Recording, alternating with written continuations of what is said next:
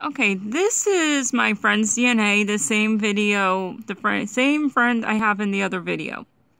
Okay, and I'd just like to show you, this is a study from Gedmatch, or they matched their DNA up with my friend, or anyone basically on Gedmatch that submits their DNA, and they match it up with archaic DNA from what they found, cavemen, things, people they've excavated.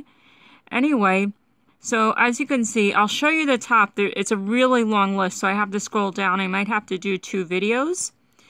But, okay, so you can see here we have Altai, Siberia, and Denisova, Siberia, from 50,000 years ago and 30,000 years ago.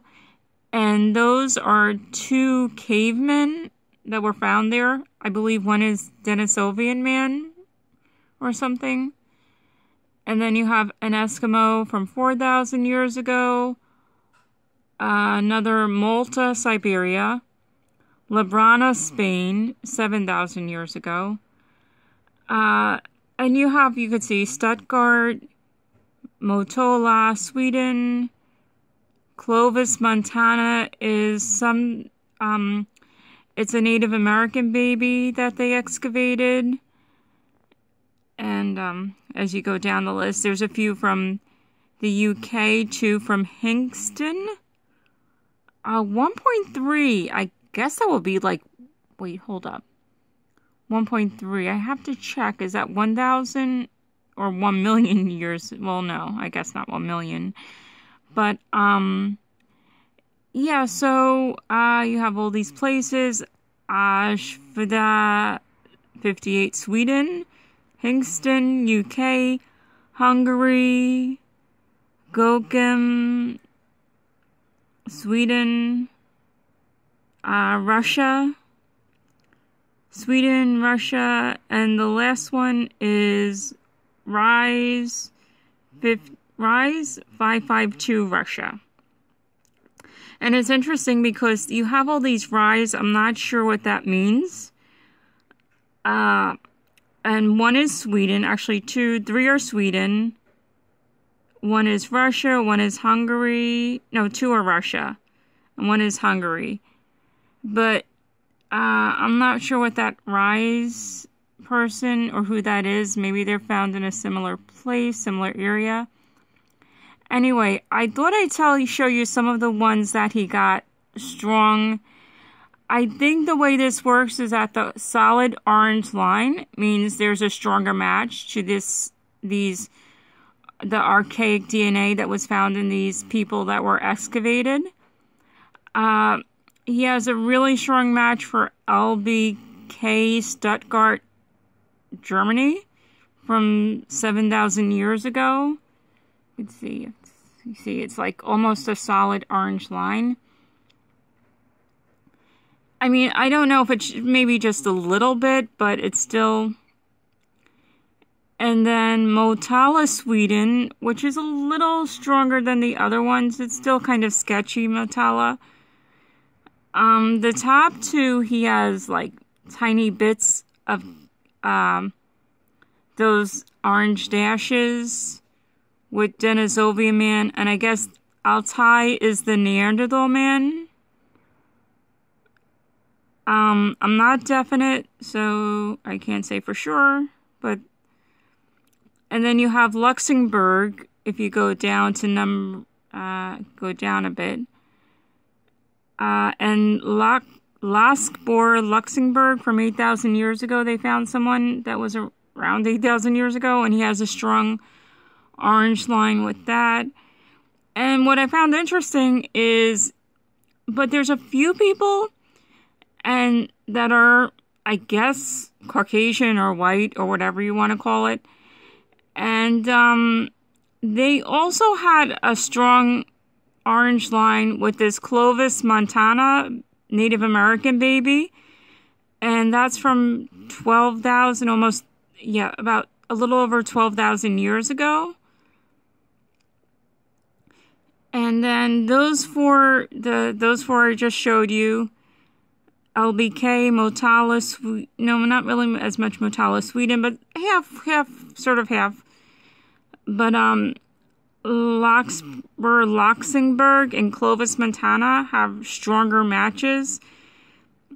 And then if you go down a little bit over here, he also has a strong match with this, I don't know what the F999 numbers are, but, the BR2 Hungary, from 3,000 years ago, there's a super strong match there. I mean, if there's anything, those would be the strongest matches. I mean, I don't know how much is left in his DNA, but you can see that. And Ust Ishim, Siberia, from 45,000 years ago. And there's an orange line in there also, and it's almost solid, like the one in Hungary. If you go across over there. And, let's see. NE1 Hungary is also, he has a few for Hungary. That's pretty strong. I mean, you know, I can't say that he has a lot of it left. But, you know, if anything, these would be the strongest matches. And also, which, I don't know if it surprised me or not, but he does have also Rise 98, Sweden, from almost 4,000 years ago. The line is pretty solid.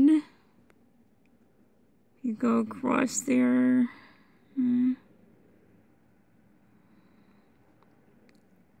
So there's Hungary, and then there's some below that. I can't get the others. There's even more archaic DNA matches, but I can't get to them because I have to scroll on my computer. And I can't do both things at the same time, hold my phone and scroll. So, yeah, I'll show you the others in another video. But this is just a start. The other last, how many? 1, 2, 3, 4, 5. Russia, Sweden, and Hungary. The other last 5 are kind of sketchy. I mean, there's definitely, you know, there's something there, but they're not as solid as these other lines, you know, if you look at them. And then you go up over here. And you go up. Especially the one with Stuttgart. That's pretty strong. But even the one with Hungary and Siberia from 45,000. I would imagine the Siberia, there's 2. One in Altai, Siberia from 50,000 years ago.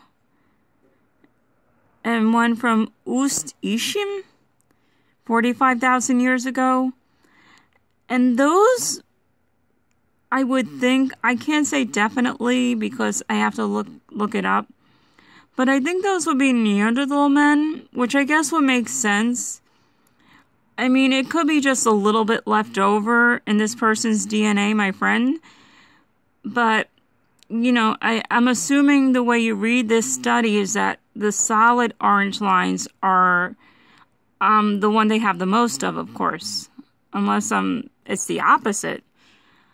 Okay, so this is for the archaic DNA.